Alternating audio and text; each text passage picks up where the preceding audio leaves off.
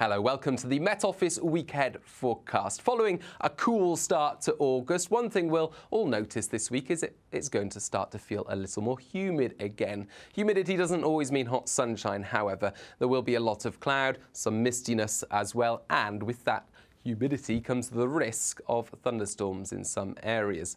The humidity courtesy of an ex-hurricane, the remnants of which are now sweeping across the country, these red and orange hues showing a rise in humidity behind this warm front as we start the working week. The ex-hurricane still sat to the west of the UK, but right now it's no more than a typical area of low pressure. However, the combination of low pressure and high levels of humidity could lead to a thundery breakdown mid-week. But we start off Tuesday with largely cloudy skies, some mistiness around hills and coasts of the south. The cloud lifting through the day, and as the sun comes out, temperatures will rise up to possibly 27 Celsius. In some of the sunnier spots in the south. But with higher temperatures comes the risk that we'll see thunderstorms develop across North Wales, Northern England, and later Tuesday, especially for Northern Ireland. Now, this is somewhere we're keeping a close eye on because there's the threat that thunderstorms become more prolonged as we go through Tuesday evening. Substantial rainfall coming from the sky for Northern Ireland and then through the night for Western Scotland.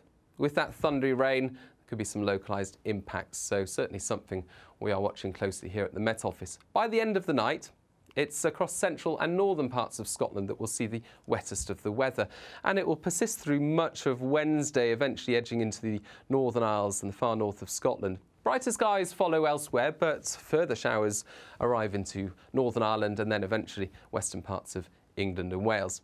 Temperatures not quite as warm on Wednesday because we are clearing the air behind this cold front. That will linger across the far north on Thursday, whilst low pressure remains in charge to the northwest of Britain. Further weather fronts bring in further spells of wet weather. And as we start off Thursday, it's Northern Ireland again that bears the brunt of that weather, with some heavy, potentially thundery showers developing through Thursday. Those thundery showers potentially affecting central parts of England, Wales and southern Scotland as well. It's a breezy day, temperatures are not feeling quite as warm either. Now by Thursday night and into the start of Friday, we've still got low pressure in charge, but it is slowly filling.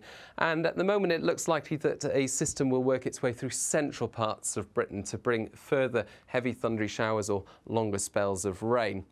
Away from the showers, there will be some sunshine and it will actually start to feel a little bit warmer again. Southern parts of Britain perhaps seeing low to mid-20s. And as we end the week, we say goodbye to that occluded front and the low pressure associated with it. Big uncertainties we begin the weekend. It is still a long way off, but at the moment, some of the computer models are suggesting that we'll see high pressure extending from the Atlantic, and that would suggest a fine start to the weekend. But note how there is low pressure up here, there's another low pressure down here, and when that happens, well, very uncertain, but it does mean that after a fine start, it could turn increasingly unsettled during Sunday and into Bank Holiday Monday. So that's something we'll keep you updated about here at the Met Office. You can find out more online and through social media.